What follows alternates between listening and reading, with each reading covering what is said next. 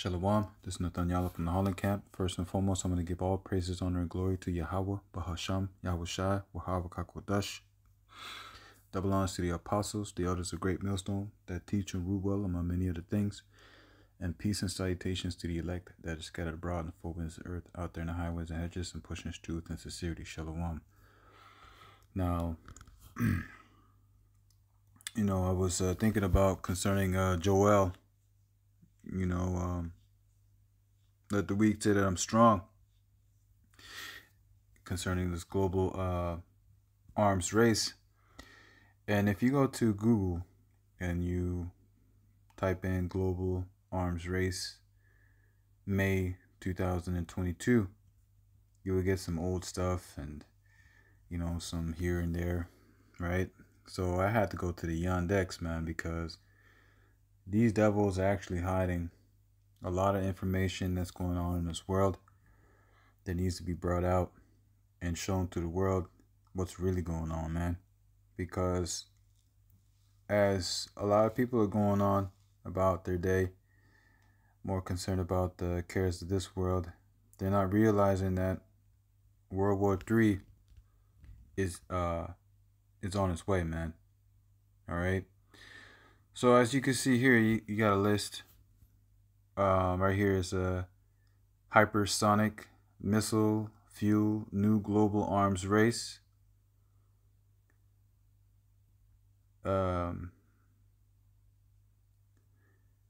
2022. The new global AI arms race, how nations must compete on artificial intelligence. The China-U.S. arms trade arms race, diplomat, May 2022. A new global arms race. Military situation in Ukraine on May 23rd, 2022. Map update. Global arms race escalates with China becoming the second biggest export. Are attack drones the next global arms race? That's in 2021. Let's see. Special reports as of May 23rd, 2022.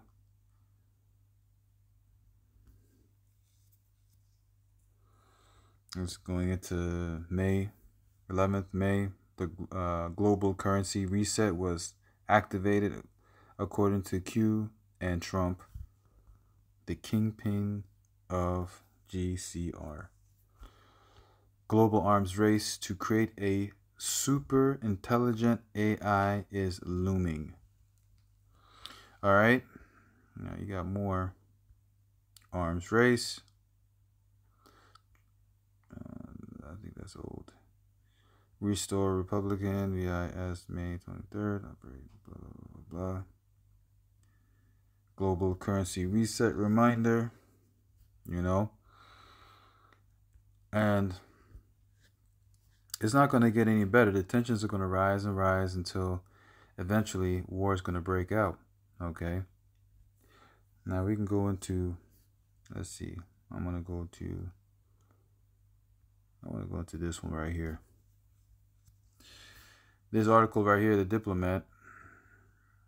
The China-U.S. arms trade arms race.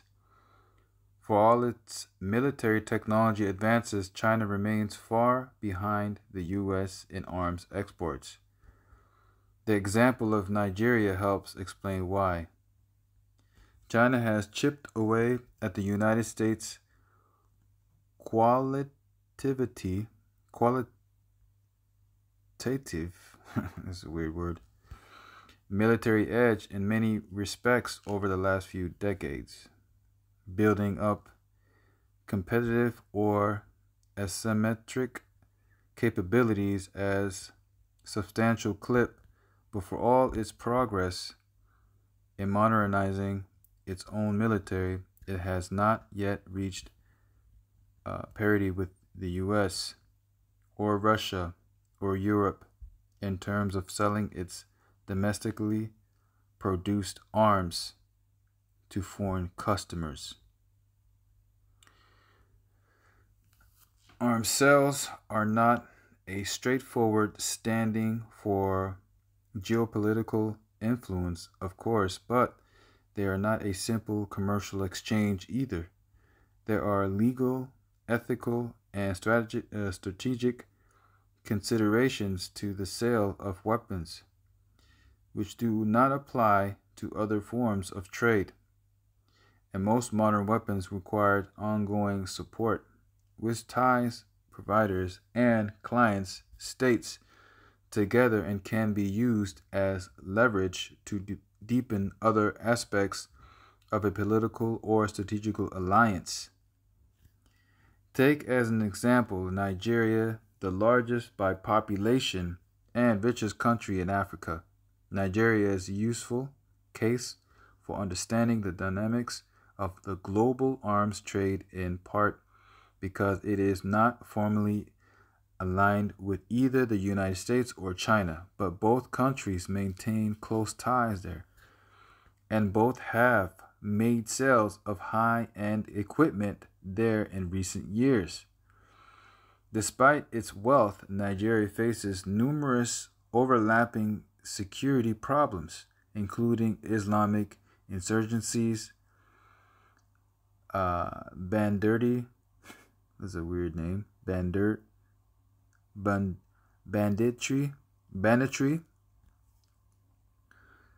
piracy, mass kidnapping, and an unrailing social and political contract between the federal government and its subsidiary regions. Given the demands on the military, the attrition it has faced, it is unsurprising that Nigeria has been in the market for a variety of new arms, even if fundamental solution to those problems will require much more than that. Even leaving aside the admittedly profound questions of training, morale, and tactics, the military's Cold War era legacy system have significant limitations. One particularly important shortcoming for a country primarily fighting irregular opponents amongst its own population is a lack of precision, which makes civilian casualties a more frequent occurrence. That in turn makes the fundamental job of counterinsurgencies, preventing the civilian population from siding with the insurgents, far more difficult than it already is. Right? So this right here is explaining, a situation that, for China, they're not selling as much weapons as Russia and America is to other countries. Why? Because what they're doing right now is they're forming alliances. And China also wants to do that as well. Why? For strategical purposes. Okay?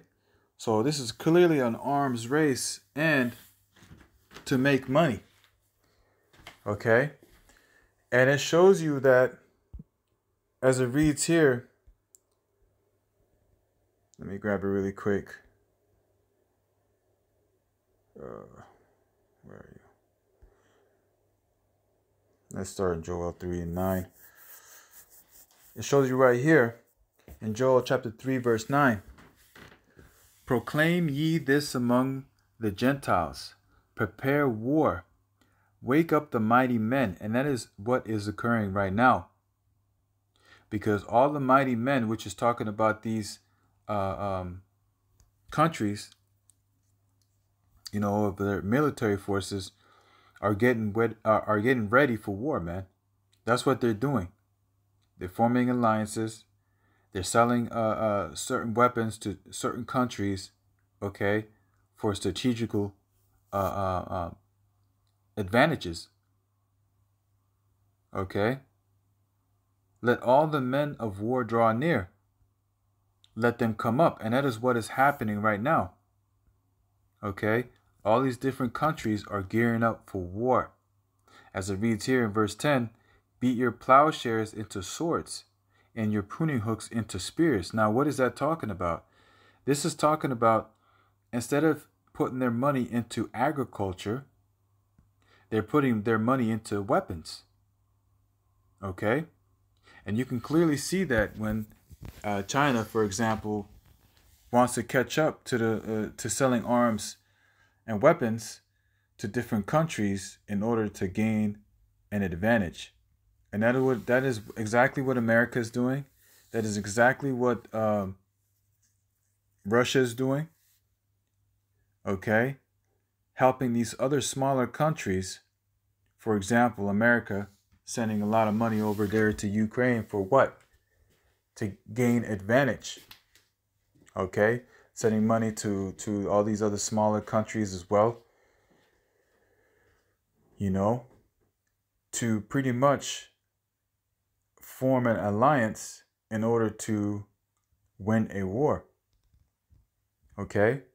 And that's why a lot of people don't realize that the economy is not doing good, because they're putting their money into what? The military. They're putting their money into weapons. They're not putting their money into the economy. Otherwise, the economy will be booming. You know, all these problems with debt wouldn't be as bad as it is right now. With that, that's what they're doing right now. And it says here, let the weak say, I am strong, because these other smaller countries now have nuclear capabilities. Pakistan got nuclear weapons. India got nuclear weapons. North Korea got nuclear weapons. And they're not taking shit from America either. Okay? That's what it's talking about. Let the weak say, I am strong. Because they're getting their weapons from these different countries. All right? What the hell does India got to do with a submarine that has nuclear capability? You know? But that's what's going on right now, man. We're actually in a time of war. Okay? And it's not going to get better. It's actually going to get a lot worse. Okay? Because as people don't realize, the value of the money has decreased, okay, dramatically. People saying that things are becoming more expensive, not realizing that the value of the money is decreasing. Okay. Assemble yourselves and come, all ye heathen, and gather yourselves together round about. Thither cause thy mighty ones to come down, O Lord. Let the heathen be awakened and come up to the valley of Jehoshaphat. Now, the valley of Jehoshaphat in the Hebrew, Jehoshaphat is Yahweh Shaphat, meaning the Most High's judgment. Why? Because the Most High is gearing up all these other countries for World War III. Okay? And when they start to fight each other, the Most High is going to have them destroy one another. Okay? You're going to see a lot of people perishing in this up and coming Third World War. All right? For there will I sit to judge all the heathen round about, you see? And that's what's going to happen here very soon. Put ye in the sickle, for the harvest is ripe. Come, get you down, for the press is full. The fats overflow, and their wickedness is great. Multitudes in the valley of decision, for the day of the Lord is near in the valley of decision. The sun and the moon shall be darkened, and the stars shall withdraw their shining. Why? Because when pretty much one of the main prophecies, the MOTB, the Charagma, as it talks about in Revelation chapter 13, okay, when that is going to be made mandatory, okay, this Third World War is going to go nuclear, All right. And when the nuclear bombs are dropping, okay, the sun, there's not going to be no more sun, moon, none of that. Okay. The Lord also shall roar out of Zion and utter his voice from Jerusalem, and the heavens and the earth shall shake.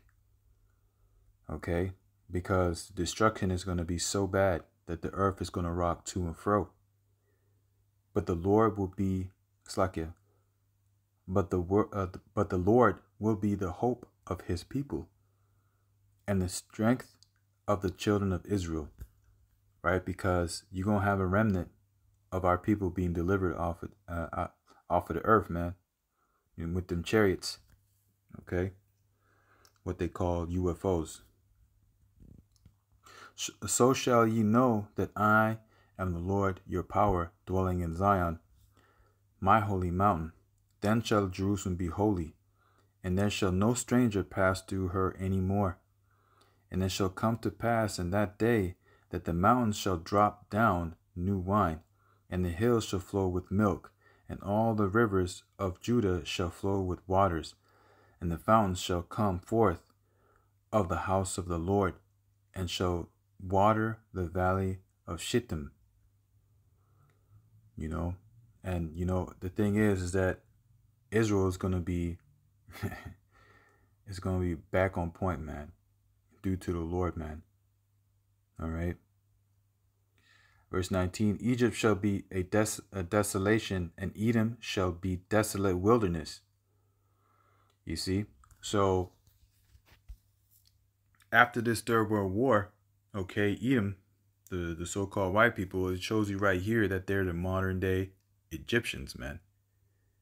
Okay.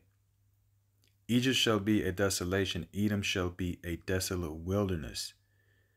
For the violence against the children of Judah, because they have shed innocent blood in their land. But Judah shall dwell forever, and Jerusalem for generation to generation. For I will cleanse their blood that I have not cleansed, for the Lord dwelleth in Zion. All right. So, yeah, this is a quick report, concerning the news. We just hope that, things speed up quicker. Because, hey, man, things are getting a lot worse around here in this world. It needs to go, man. That's why, as it talks about in Matthew 24, verse 6, for all this must have, let me just grab it. Oh, boy. This is Matthew 24 and 6, and it reads, And ye shall hear of wars and rumors of wars. See that ye be not troubled, for all these things must come to pass, but the end is not yet. Right? So we are not to be troubled of all these things that are occurring right now, because all these things need to come to pass, which are these prophecies. Okay? In order for what? The end to come. All right? So with that, I'm going to give all praises, honor, and glory to Yahweh, Bahasham, Yahushai, Bahasham Rakakwadash, double honors to the apostles, the elders, a great millstone that teach and grew well among many other things, and peace and salutations to the elect that are scattered abroad in the four winds. Shalom.